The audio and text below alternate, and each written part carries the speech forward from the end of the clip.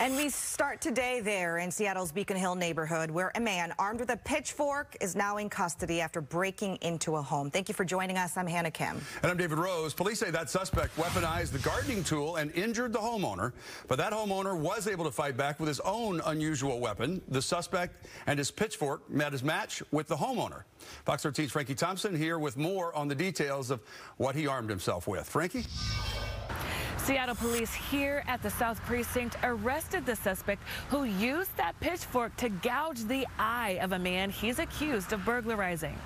In the battle of a pitchfork versus a samurai sword, the pitchfork lost, locked up in the back of a Seattle police patrol car after a homeowner throttled a burglary. My house has been burglarized. Got it.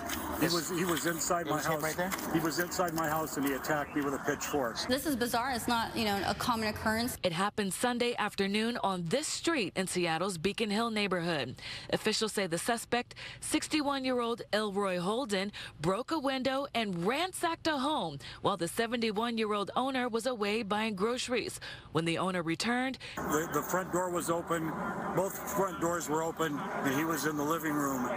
They actually started fighting, and during the fight, the victim was held to the ground while the suspect tried to stab him with a pitchfork. In the fight for his life, court documents say when the homeowner went to his bedroom to retrieve his gun, the defendant followed him and tried to wrestle it from the victim. The victim's gun jammed when he tried to fire it. The homeowner then reached for his next weapon. Okay. I grabbed the samurai sword and defended myself with the samurai sword. And stabbed the suspect. After this, the suspect ran outside to a nearby residence, and that's when officers arrived and were able to detain him. The King County Prosecuting Attorney's Office rush filed a charge for burglary in the first degree against Holden. Whenever you see allegations like this, it's a concern. This is somebody who we charged immediately when we got the case after a thorough review. Neighbors on this street say it's not the first time the homeowner has stood his ground battling burglars. Fox 13 News was live outside the home October 6, 2021, after police say 3 burglar suspects were on the property. At least one person was shot here in the 2100 block of Beacon Avenue South. 2 people are in custody right now. Police say in any suspicious situation, the safest option is to call for help.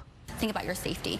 Get to a safe location, call 911, wait for the arrival of police so that we can make sure the location or whatever the circumstances that it is safe and that, that there is no harm that comes to you or potentially others. King County prosecutors say the suspect is currently charged for criminal trespassing in Spokane. A court set his bail for $150,000 in this case. Reporting in Seattle, Frankie Thompson, Fox 13 News.